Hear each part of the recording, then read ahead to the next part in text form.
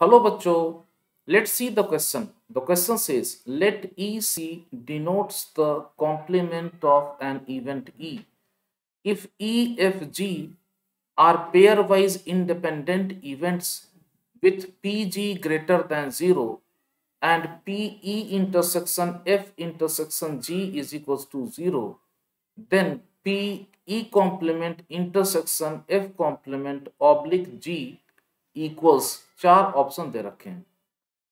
तो देखो पहला इंफॉर्मेशन तो ये दे रखा है कि P E intersection F intersection ji this equals to 0। इसका मतलब ई एफ और जी में कोई भी रीजन कॉमन नहीं है।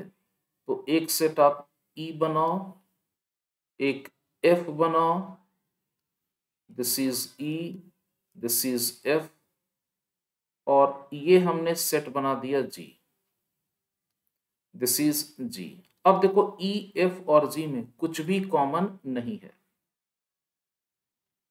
दूसरा इंफॉर्मेशन है कि E F G are pair wise independent.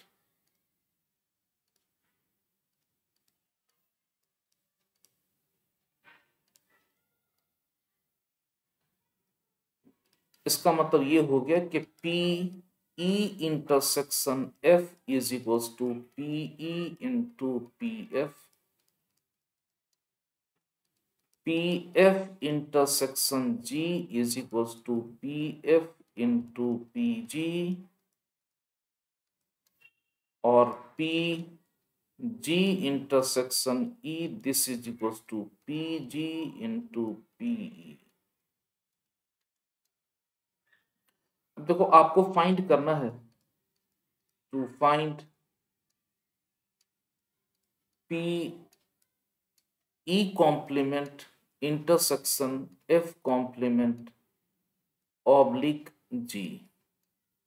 आप इसको ऐसा लिखो, P E complement intersection F complement intersection ji divided by P G.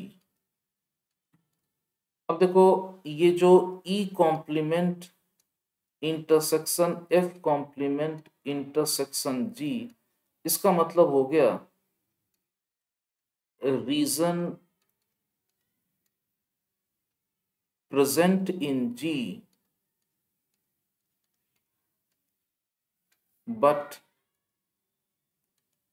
Not in E and F. तो देखो वो रीजन जो जी में है लेकिन ई और एफ में नहीं है, वो ये रीजन है।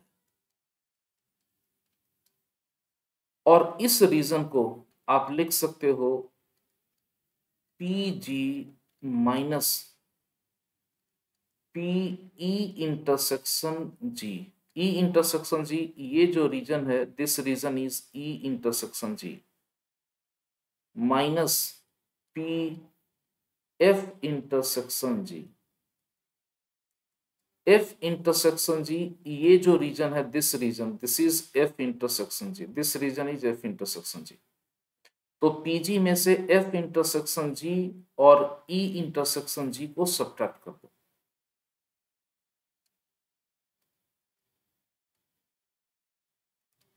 अब देखो ई एफ जी ये तो पेयर वाइज इंडिपेंडेंट है, तो इसकी जो वैल्यू आ जाएगी, जो रिक्वायर्ड प्रोबेबिलिटी आ जाएगा, required probability this will be P G minus PE intersection जी। इसको क्या लिखोगे, इसको लिखोगे PE into P G minus P F into P G divided by P G. अब देखो ये सॉल्व हो क्या आएगा, 1 minus PE minus P F, और 1 माइनस पीई इसको लिख दो PE complement minus P F, और आपका जो करेक्ट ऑप्शन है, your correct option is option C. I hope you understood well. Thank you.